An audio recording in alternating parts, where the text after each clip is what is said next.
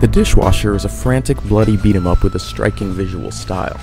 Players take on the role of the Dishwasher, a murdered menial laborer who has been resurrected and must make use of his deadly combat training to fight against a fascist world authority of robots.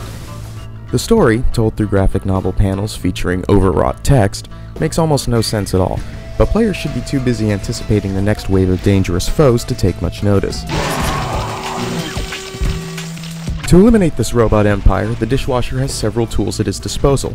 Weapons include a katana, chainsaw, and even firearms for a little John Woo-inspired acrobatic combat. All of the weapons in the game can be upgraded to increase their damage and open up even more attacks, resulting in an impressive moveset for the minimum wage earner. In addition to his physical implements of destruction, Smart Bomb-like Dish Magic allows him to deliver punishing amounts of damage to multiple bad guys at once. Button mashers be warned. Even on the game's easiest difficulty setting, simply slamming on the controller will not be enough to dispatch your enemies. To stay alive, players will have to string together combos and make use of prompted finishing move opportunities. Even when the game is beating the ever-loving crap out of you, it manages to be amazingly good fun. There's a broad and inventive range of enemies to kill, which often requires some quick thinking to eliminate. With crisp controls that allow for easy execution of attacks and fast dodges, it's a joy to play once you've overcome its impressive challenge level.